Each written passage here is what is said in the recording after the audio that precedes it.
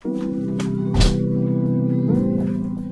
everyone, I'm Jack. Welcome to the channel. Today, in this video, we're going to be looking at how I took this old bent hub that I used to ride like, I don't know, 8 years ago, and how I turned it into something brand new. So stick around, and by the end you'll see how I managed to make this thing look a lot nicer and fit a lot better than it would now.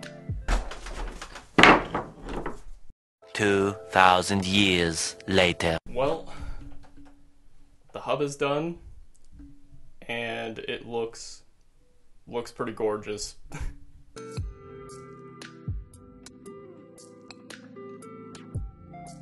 So to start off, the hub flanges were extremely bent out of shape and definitely were not meant for use again.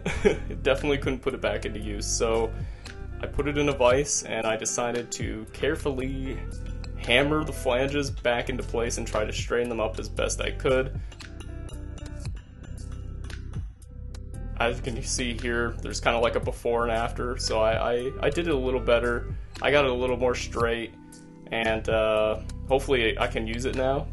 So after I got the flanges straight, I decided my next step would be to remove the kind of poppy orange color that was originally on it. I looked around the shop to try and find whatever I could, and eventually I came across a kind of like a paint thinner that I was really hoping would work, and it did, but yeah, it took a long time. So I kind of started out just by gooping this stuff on and kind of painting it onto the hub.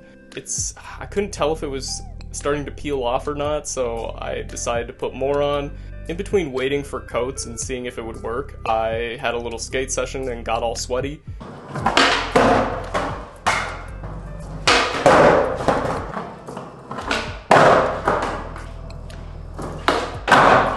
And these sessions were actually pretty good. But anyways, after so many layers of putting paint stripper on, I finally was starting to see results, so I just started chipping away at as much paint as I could. If I could go back and redo this though, I would have taken off the bearings ahead of time.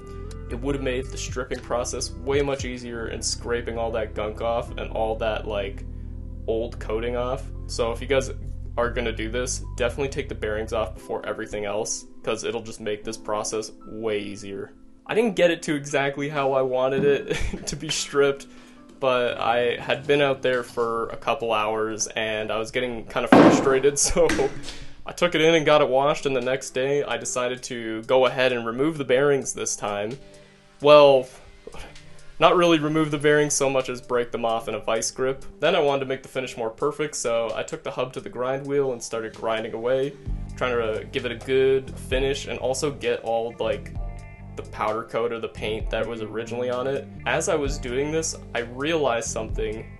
Back when I had bought this hub, way back in the early 2010s, it was branded as a Bedford Unicycles hub, and what I came to find out was, after I'd stripped off all the paint, it was actually a Chris Holm Moment hub. Bedford had put on his Bedford logo and had told me at the time that this was a Bedford hub. Little iffy. A little bit of a conspiracy here. So after the sandpapering and the polishing and the finishes were complete, I decided to take the hub back to my house and I was going to put a new color on it. So I found the best chrome spray paint I could find and decided to just go ham with the help of my brother, who has done many spray paint jobs himself. For this task, we needed to hang up the hub so that it would be easy to spray paint, and then we got ourselves a primer, the spray paint itself, and the clear coat that we were going to put on after. So we started by putting the primer layer on, and this just kind of makes the spray paint stick better and just makes it stay on the metal. It dries pretty quick, like 10 minutes or so between each coat. We decided to put on this silver coating, and it was looking really sick. Really awesome. And this process took a little bit of time because between the coats we were trying to get it as even as we could, so we were spraying it a little more slow. After we had gotten our color, we decided to put on the clear coat. This would just give it another protective layer and keep it from getting dented or like damaged. After that, we let it dry for about 24 hours. I found some brand new bearings and popped those on, and now we got this beautiful, renewed Chris Home Moment Hub, 36 holes. It was originally totally bent out of shape. The flanges were just completely bent and you just couldn't use them.